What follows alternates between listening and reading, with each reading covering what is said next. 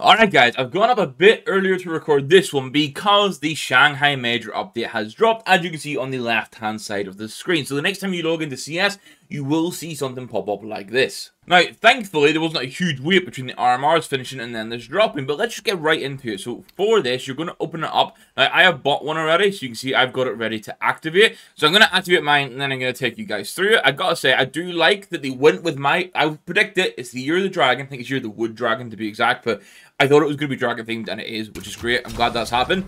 First up, the coin that you get. This is the bronze one. The coin already looks fantastic. This is better than what we had for, say, like Paris, Copenhagen.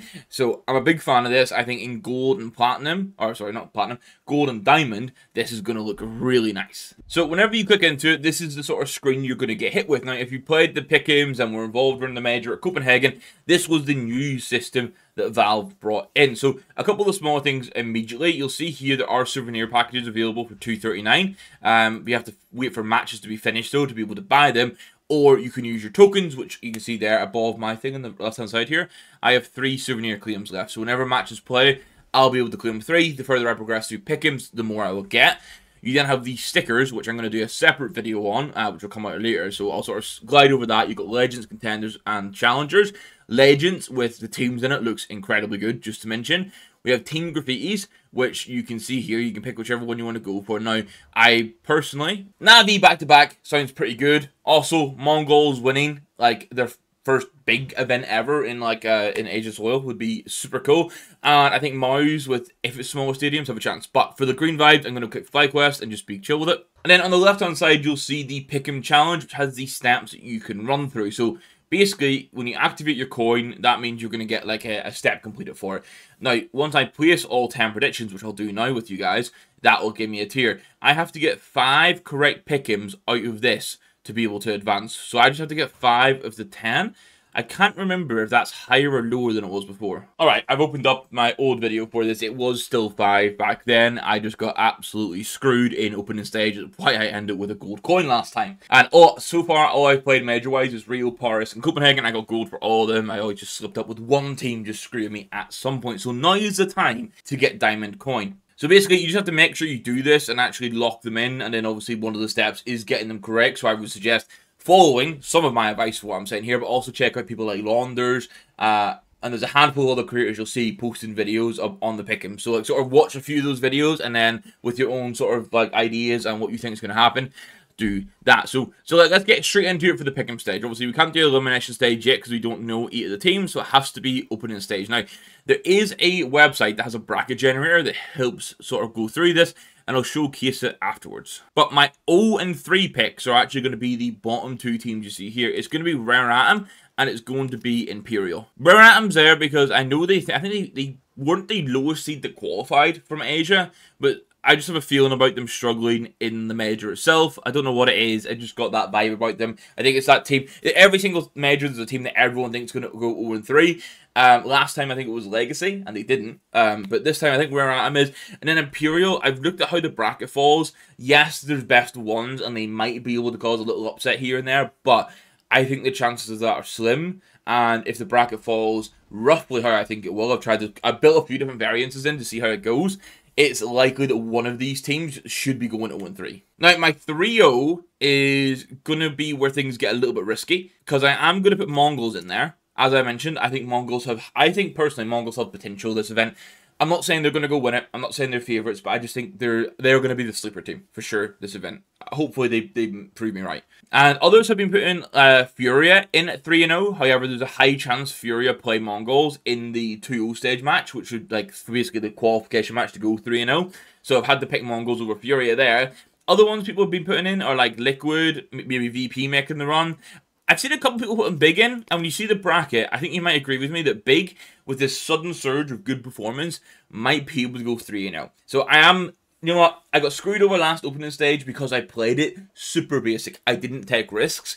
This time, at least on the advancement stage, I'm trying to predict where these potential upsets will come through. Now, I think this time though, when it comes to the 3-1 and 3-2 games, I think we can guarantee like 3 teams here that are going to make it through.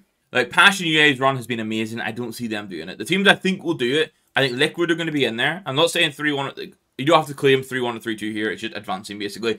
I think Fury are going to do it.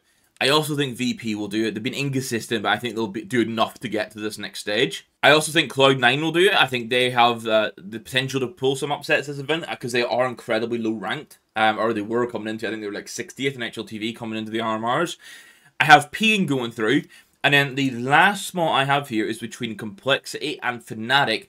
And I've had, I think, say 4 different generated brackets. And in 2 cases, they can play each other in the 2-2 game. So this is the one I'm going to leave down to you guys of who you think is going to go through. Now, as much as I do think it's going to be a coin flip, I'm going to again go for the riskier side. Previously, I would have said Complexity, but they've been in so much turmoil while Fnatic are not... I looked at HLT records. They're not doing stellar, but maybe they pick it up. They've got the players there. They might be able to make it through. So that is what I'm going to lock in as my opening stage picks. Obviously, feel free to go a completely different route with it. But this is what I think is going to happen. So I'm going to save all picks now.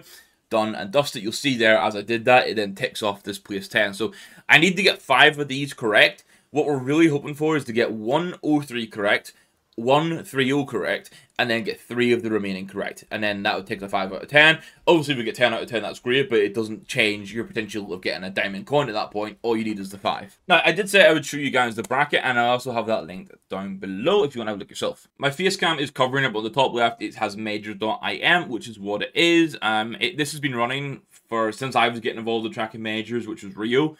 It's been running all the time. You can go and see all the old ones. You can go through and change how the seeding would have worked, the whole thing. Basically, what you can do is you can flick between who you think is going to win certain games. Now, I've already clicked it, but for example, if I want to say, okay, Gamer Legion will beat Furia, I just click there and you'll see how the bracket shuffles, but then I'll go back to Furia winning and it'll reset it to what I had. So, I mean, just to cover up the first round, that's the most important best of 1 situation. This is where there is the most upset potential, in my opinion, where it's kind of really iffy, and I think that's where some concerns are. Furia started slow and then picked it up. I think they're going to continue that potential. I think they beat Gamer Legion. VP over MIBR is a massive worry for me, personally, but I'm sticking with GM & Co. GM, don't let me down. Team Liquid and Cloud9 can go either way. When I've done the bracket breakdown, this doesn't change things too much, but you can see it would probably hinder the likes of Fnatic going through. So if you, and obviously it depends how these round 2, round 3, and round 4 games go as well, but that's the difference it can make. So if you are like mindful of that, maybe that influences your Complexity over Fnatic decision. Complexity probably beat FlyQuest. Big over Passion. Passion have been good, but Big look like they're on a bit of a heater. Fnatic over Wildcard. I can see a Wildcard upset coming in, but overall I think the Fnatic boys have it unlocked. I'd say Mongols are my favourite to go 3-0, and then I think PN beat Imperial. You can see already what I put for the other results here in the 1-0 and 0-1 matches, which get us to our advancement and our elimination. If it goes as I think it will, we're going to have Mongols Furia, which will be a great series, but I think the Mongols boys win that. And then we'd have Big and Liquid, and this Liquid team is going to get through, but they're so inconsistent, I could see a Big that's in form beating them. So I've kind of I think Mongols is a very reasonable, sort of thought through 3-0 pick. However, I think Big is my risk one, which I've taken. The other ones then you see in the 0-1 matches, and then the 0-2, you end up with Passion versus Imperial and Wildcard against Rare Atom. I think Wildcard will have enough to beat Rare Atom over a best of 3.